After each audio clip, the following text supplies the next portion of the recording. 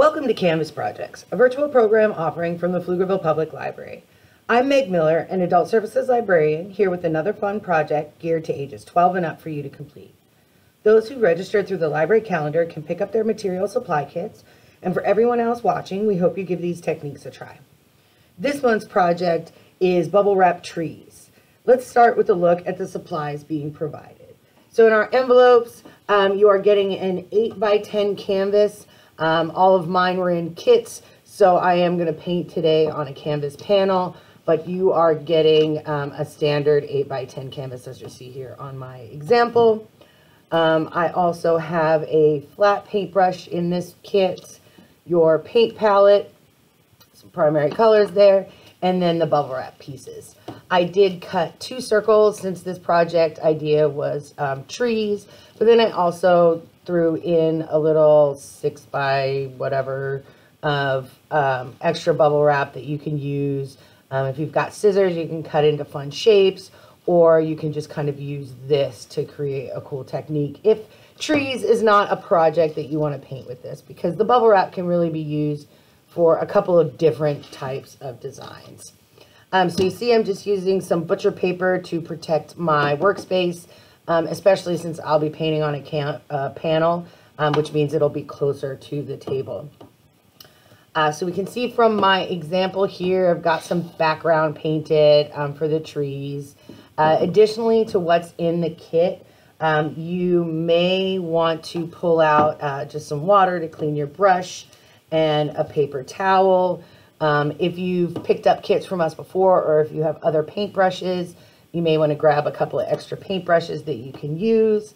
Since I've got some primary colors here, I've got an extra paint palette out where I could mix up another color, or like with the brown or green, lighten it up with a little bit of the white, that kind of stuff. So I have a palette if I need it. You could also use just a paper plate. And just now I pulled out previous canvas project paint palettes that I've got. So this one's got like a little tiny bit left of that shiny green. This one's probably got some more white in there and some purple. Same, this one's got like a little bit darker of a shiny green, just a little bit in there that I may grab as I'm painting. One other thing I'll show you for our little circles, many of yours probably have a Sharpie line.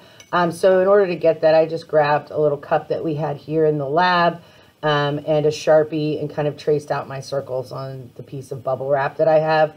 I would not recommend a vessel that you use regularly for drinking, especially if you're using a Sharpie. You can see I've got some marker on my glass here that I would need to clean up before I did anything else.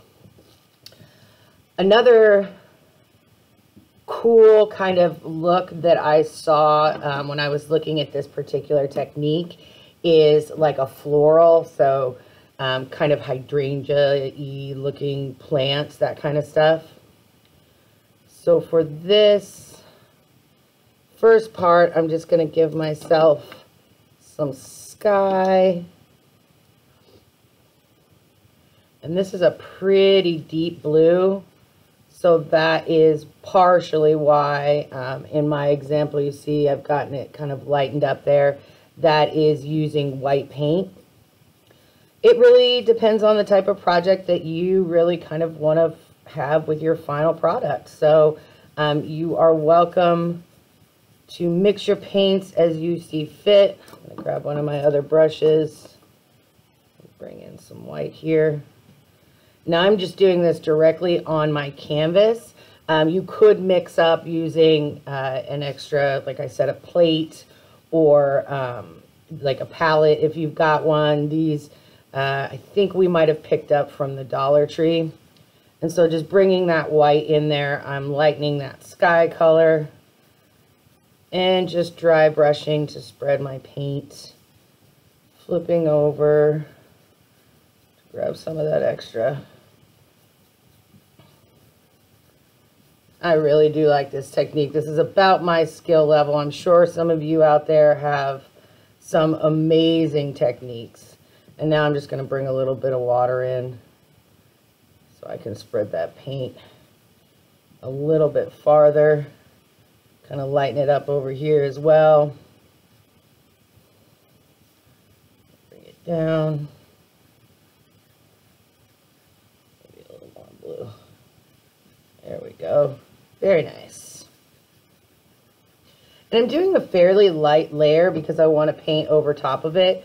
If you really want to build up your sky with your own techniques and kind of let it dry before you come back and paint over it, that's also something that you can do. I really like this flat size brush because you get a lot of good coverage while at the same time being able to kind of do some detail if you use the side. All right, so there's some bit of sky for me for this particular painting. All right, let's bring us in some green. And I'm going to go ahead and open all my little paint pots. I gently hold down the bottom piece and pull on the left tab so that I can open it without spilling. And that's from several times of actually spilling paint as I've worked on these particular projects. So it kind of built up that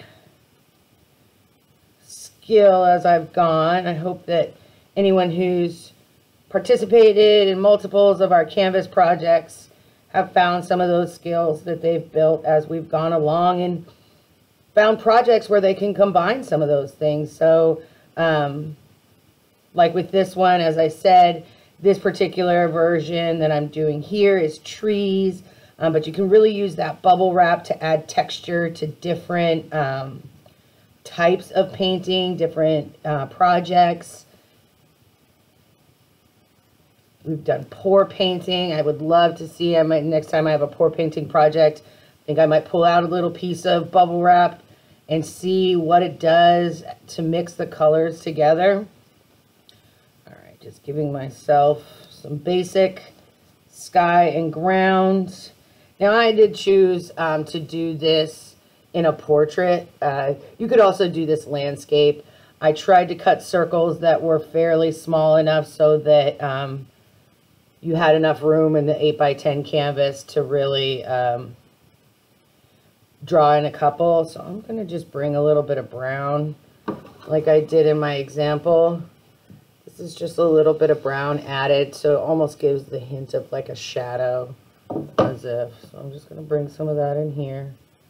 Start from this corner, give myself a little shadow area. Pull my brown in. Very cool.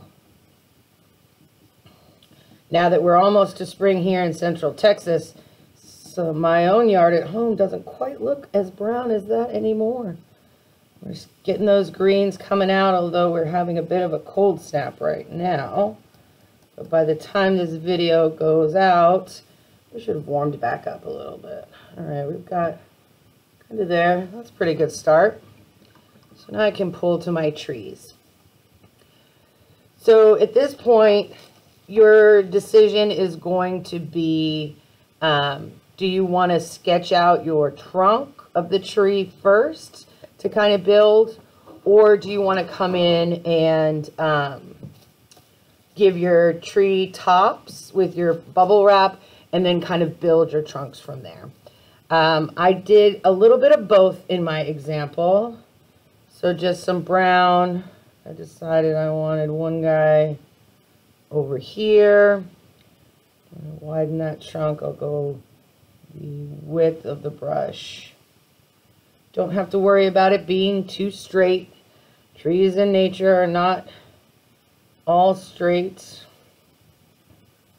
And I can come back and build from these later once I get my treetops kind of up there and feeling. Let's give them a little bit of roots down there.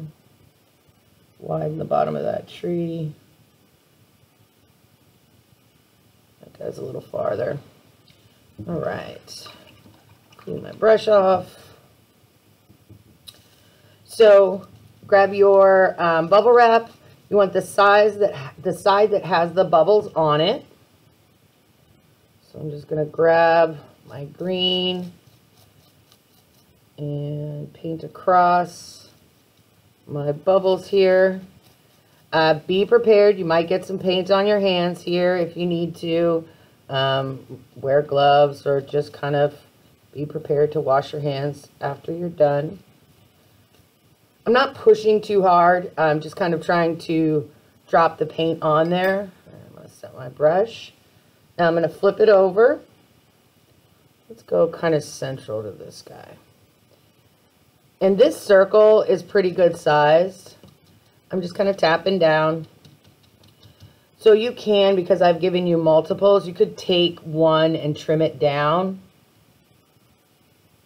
All right, and now that is very much just the circles of the bubble wrap. You see that? But that's just step one. So our trees are not ultimately going to look like that. I'm going to add a little more paint. I'm going to come right up here. Drop that down. Pick it up. I'm going to twist it a little bit. Come back down again. Push down. So see now there with the bubble wrap going down twice, I'm going to get that leaves look. It's going to fill my tree in. Grab a little more green for this guy over here. And since this particular tree trunk is kind of close to the edge, I can even do it where the tree is kind of coming off the side. And come down a little ways so that I'm getting that coverage on the tree trunk. Don't want to drop that. Especially not peanut butter side down, as it were. A little bit more paint. I'm getting a little bit of blue on my bubble wrap. I'm not too worried about that. Since this is plastic, you can definitely wipe it off, rinse it. So there's a start to our trees. Set that one aside because I want to add a little bit of color to my tree. Something where maybe it is we're almost to spring, so the buds of the tree, the little flowers, or if this was more of a fall, you could find some fun fall colors. I did put red and yellow in here. You could mix up an orange. So I am actually putting a little bit of red and a little bit of yellow on this at the same time. Just different areas. And a little bit less, you see, than the green. So that when I put it down, I'm just getting that accent of color. Boom. There. Just that little piece of color. Pushing down, popping up. And I'm going to continue that. Paint over.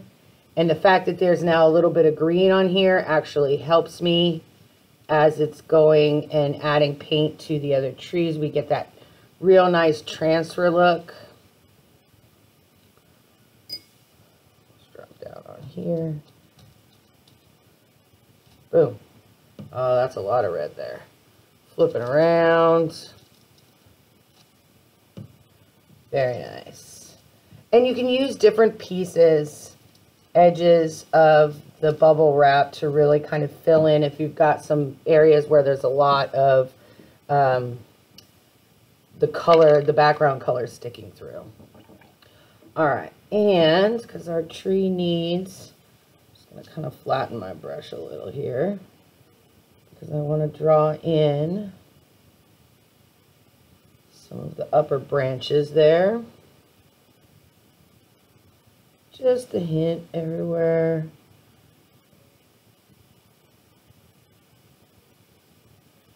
And then I can come back with my bubble wrap. Kind of hiding that and blending it in to the tree. So that is a real quick look at using bubble wrap as a technique to kind of draw and fill in trees or the leaves of trees. So I did grab a piece of, this is just watercolor paper that we've got here. because I want to try the look of like the flower. So I'm actually going to take some of my red and blue and mix it up. See what kind of purple I get here.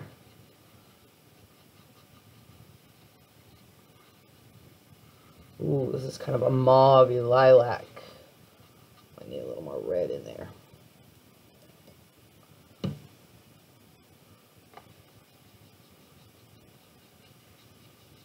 There we go. So I'm just mixing up a color just to give it a little try. I do have some purple from another round that I am going to try. So, because I used those circles, I have a couple of extra. Let's give this one a try. So I'm going to come in, oops, with my purple.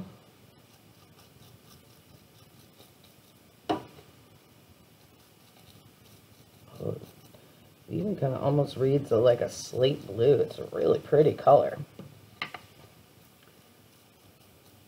And for this, I'm just going to kind of put it all on.